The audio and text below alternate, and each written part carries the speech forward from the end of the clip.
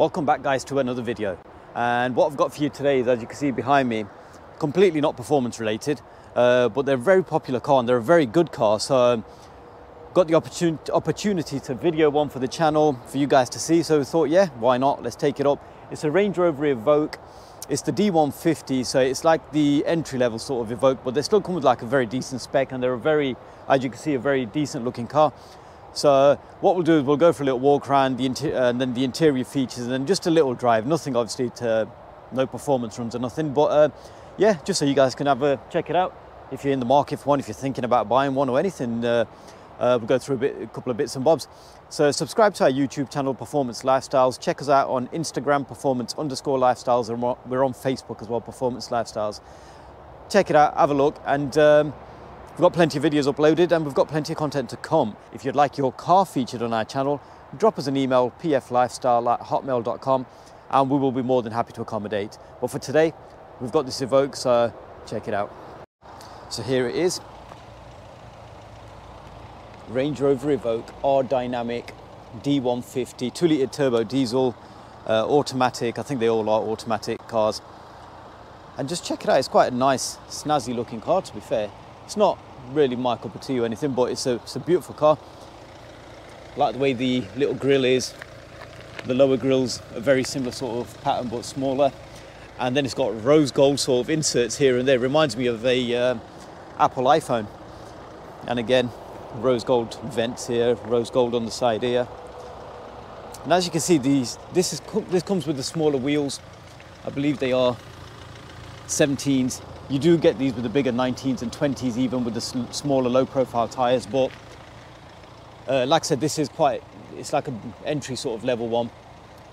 So, but it's a beautiful looking car, to be fair. Full LED headlights with the actual DRL as well. By LED, is that what they call nowadays? By LEDs or something. So onto the back of it, as you can see, Evoque D150. It's like a gunmetal sort of dark greyish Range Rover badge on the back, and obviously the Land Rover. And they've got like this funky style diffuser on the back, and again rose gold sort of inserts on above these, probably fake vents. It's a very nice, snazzy looking car, to be fair. And check this out, this feature actually this one feature I actually quite like about this car is when you unlock the car, the door handles just pop out. Well, the driver's one does, but then when you double click it, the rest of them pop out. So they kind of like stick out from the door, but when it's all locked up, it's like a flush sort of finish. It's quite a snazzy sort of feature. Yeah, this one doesn't have the pan roof, but I think it's the actual black and gold and black wheels suits it quite well. I quite like the front end on it. It's quite an aggressive sort of looking front end. So onto the inside of it. You're first introduced with this R-Dynamic kick plates, and this whole actual dashboard, funky sort of steering wheel with these controls. I'll go through them in a second when I turn the car on. And then you've got your big touchscreen display here, which you do get your sat nav and everything on. And then the gear knob actually reminds me of a BMW, so I'm not too sure if they're in conjunction with BMW or not. But that's what it is. So if we start the car up,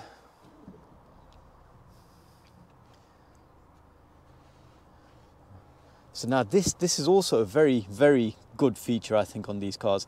Now, as you can see here, this is actually the temperature that's set over here. But now if I was to push that in, it's automatically converted to controlling the heated seats. Push it in again and it's back to temperature. Now, another feature that button actually has is when you press this button here, you can adjust how the writing all changes there, and you can actually adjust what driving mode you're in. So, and that shows up on the display there. So gravel, mud ruts, sand, yeah, grass, gravel, snow, auto terrain, and then it's got comfort and economical mode. So the eco mode actually does show you at the bottom here sometimes when you're driving, it shows up as how economical you've been driving.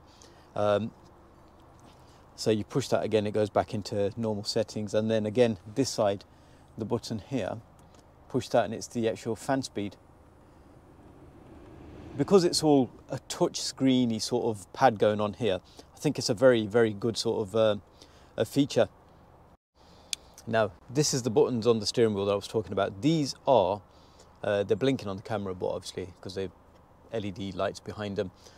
Now, these, you can control the volume by just doing this on there. And you can hear the volume going up. If you have a helicopter line. Or you can turn it backwards, which is quite a snazzy thing. Or you could just press the minus and plus buttons there. But if you want to, you know, if you got to impress somebody, just spin it around. It's a bit long-winded, but it is there. And then you got your voice command and stuff buttons here at the bottom.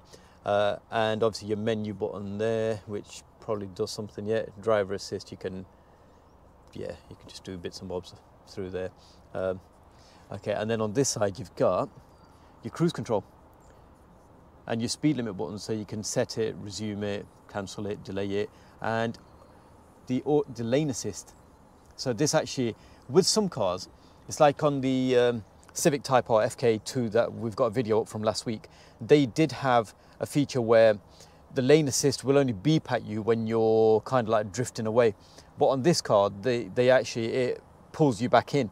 So it can be a little bit of a scary moment if you're not expecting it, but it does happen, and it's quite a safety feature, I suppose. So it's there and it's good.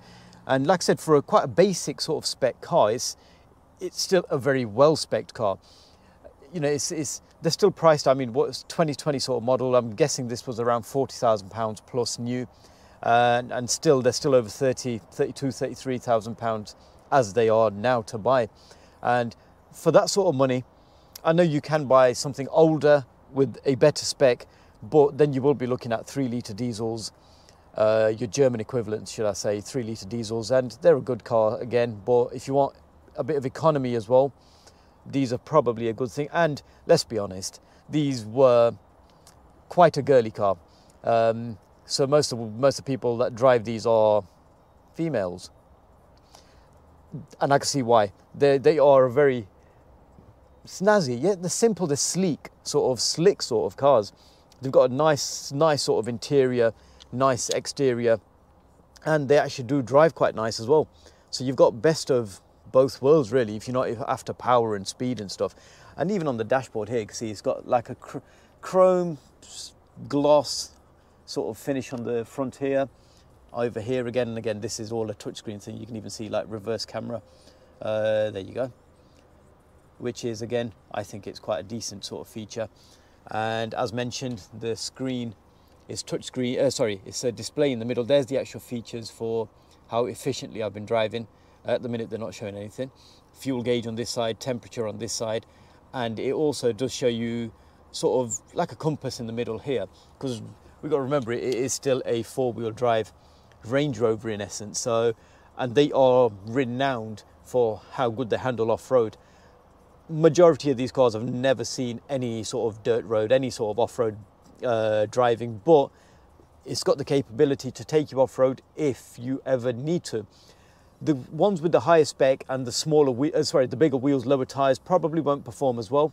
But something like this with bigger tires, you know, you've got no danger of scuffing your wheels or nothing. So it's a very good off-road car. At the end of the day, like I said, it's still a Range Rover. So another feature is where you can actually control. I understand. Okay, low traction launch, you can do bits and bobs with it there. I'm not sure what that actually entails. And then you've got off-road information as well. It just shows you there what sort of power, where the power's been distributed to, front wheels, rear wheels, and you've also got like a little compass here. I'm parked very parallel at the moment. But the thing is, when you are, I've actually tried it earlier on, and when you're parked at a bit of a slope, it actually tells you, and so it's actually a good feature, especially if you're off-road. So you need to know exactly what sort of angle you're at, and this is the one. Again, this is just your eco and all the rest of the modes that we were going through on this screen here. It just shows you what you're doing. So right, okay. Now, space.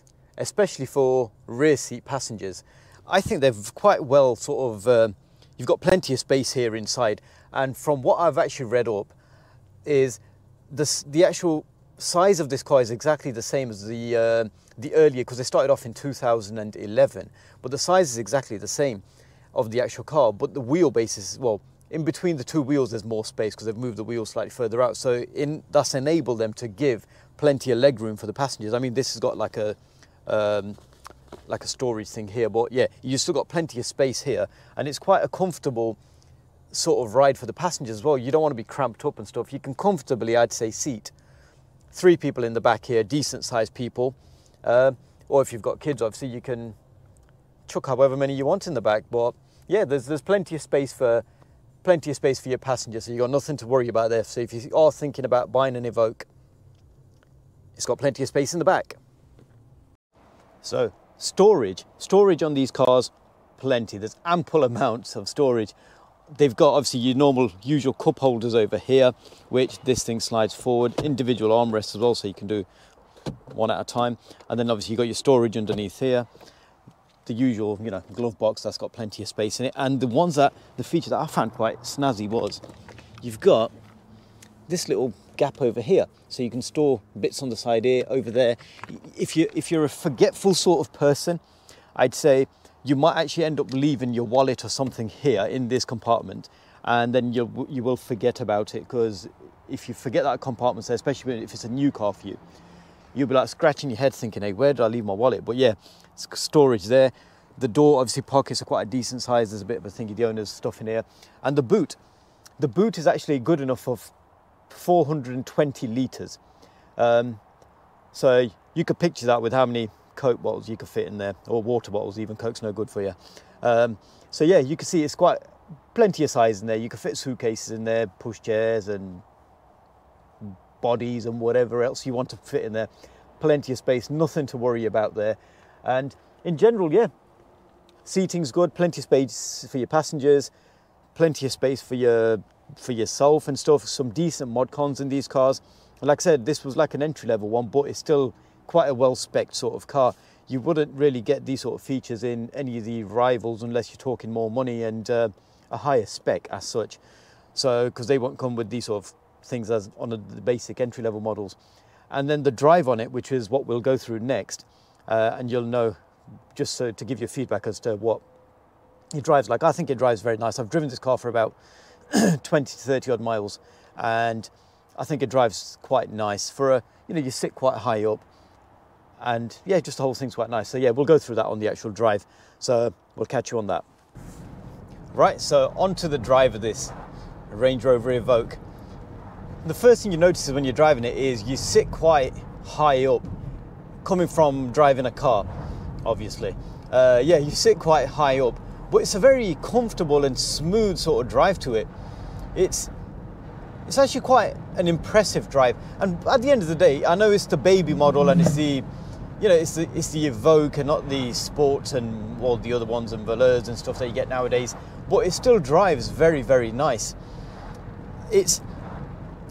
It does everything you need it to do, and like I mentioned, there's ample amounts of room inside the car, enough storage compartments for your bits and bobs that generally people like to chuck into their car, even though there's no need for them. There's plenty of space for them sort of bits and bobs. And what more do you want? If you're not really into getting something with big power or anything, you know, performance related, and you want something spacious, something that looks good, and I say a Range Rover Evoque is probably a decent car. Like I said, it's not my sort of my cup of tea, but if you're more so if you're a female, because let's be honest, like I mentioned before, a lot of drivers, people who own these cars are women, and that's generally who you see driving them around, but they're still a very, very good car. It's got 4 electric windows, obviously all your multi-function controls here. The gear knob reminds me of a BMW automatic box, and you can, if you need to, you can actually take it off-road, and I'm more than confident to say that it will perform very, very well off-road. Like I mentioned, it's still a 4-wheel drive Range Rover, Land Rover thing, so it's got the heritage, it's got the backing of the bigger cars as well, so I'm sure the four-wheel drive system will be very similar to them. The other thing that was actually quite, I was quite interested in actually just to see how it actually drives like is the gearbox on it. Oh, that was a beauty. 911 turbo, 992. But no, that's not this car, that's that car I drove past, obviously. Is this car comes with a 9-speed gearbox. Now, I've never driven a car with a 9-speed box. I think 7s and 8s, yes. But a 9-speed gearbox, and it's also got flappy paddles on it. Surprisingly, it changes gear quite quick, considering the nature of the car and stuff. I wouldn't expect it like, you know, very sharp sort of gear change, but it's actually quite sharp. I was expecting it to be very sluggish and but even if you're driving it around normal and it's, oh, we've got a horse. Let's slow down. So if you ever see a horse on your travels, people, just give them plenty of room. Don't rev your engines and just let them go past.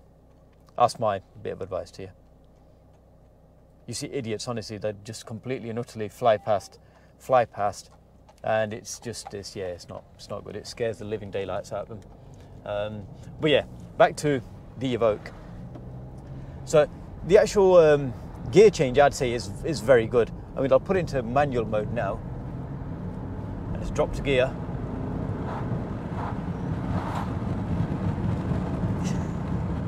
You get a little bit of like a boat sort of feeling. You get like a bit of wallowing, but the thing is, because the suspension is quite high, well, the car sits quite high, so the suspension is soft as well, hence why they're very comfortable, refined sort of car. I believe they don't come with adaptive suspension like some cars, so you get that one setting and that is it, but can't go wrong. You can't go wrong. Like I said, if you're after a car, looks decent, half decent spec, you know, it's new, it's good, it's nice, practical, comfortable, spacious, reliable, I think.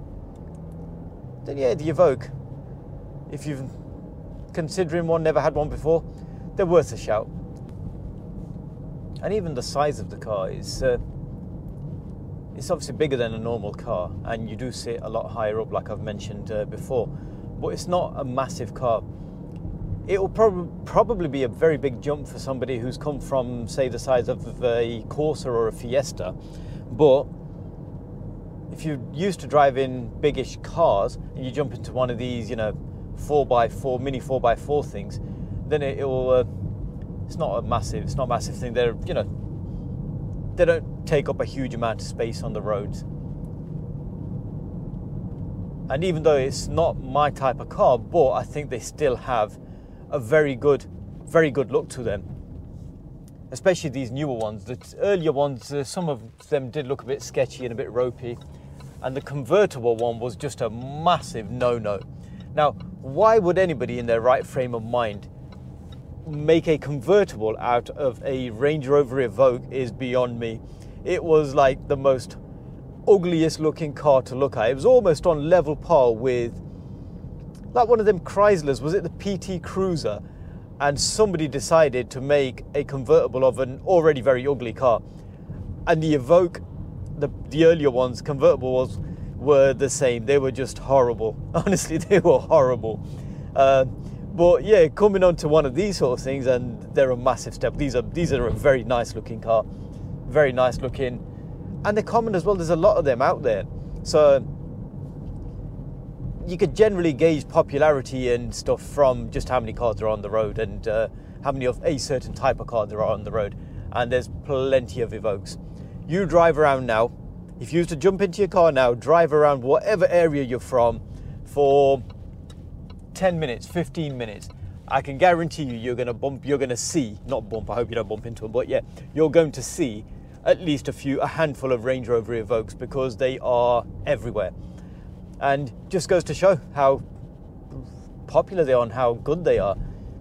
So my verdict on the Range Rover Evoque is, if you are looking to buy one, a mini 4x4 thing, and you've got a budget of around this sort of money to spend, you know, anything 20k plus, then the Evoque definitely give it a try. Definitely give it a try, especially more so if you're a lady. Yeah, give it a try, because they're a very nice car, spacious, practical, reliable, and good looking car. So yeah, go for it if you're after one. And on that note, I'm going to conclude the video for today.